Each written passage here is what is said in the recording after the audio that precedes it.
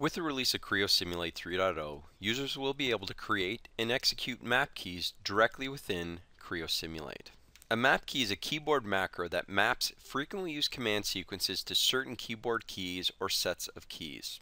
You can access the map key dialog in one of two ways, either through File, Options, Environment, Map Key Settings. This will bring up the Map Keys dialog. Alternatively, you can also open up the Search Command tool and type in map key. As mentioned, the map key is a macro that maps frequently used commands linked to a keyboard key. Let's go ahead and quickly define a new map key. I'm going to click on New, and let's define a key sequence. In this case, I'm going to say ME. Typing ME going forward will execute the specific sequence of operations. In this case, so I'm going to give it a name, and we'll call it Mesh. I'll then add a description. At this point, we can now record the sequence of operations. I'm going to click on Record. At this point, I could then click on Refine, Model, Auto Gem. I'll create the mesh. At this point, it now shows me the results. Once I'm done reviewing this, I can simply close these windows, but I can also add that into the macro. So let's go ahead and click on Pause. On the screen, a Resume Prompt dialog will appear. Let's add some context. When finished, click Resume to proceed. Click on OK. Now I'm going to click on Resume.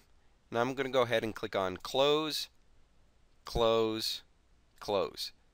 And I do not want to save the mesh.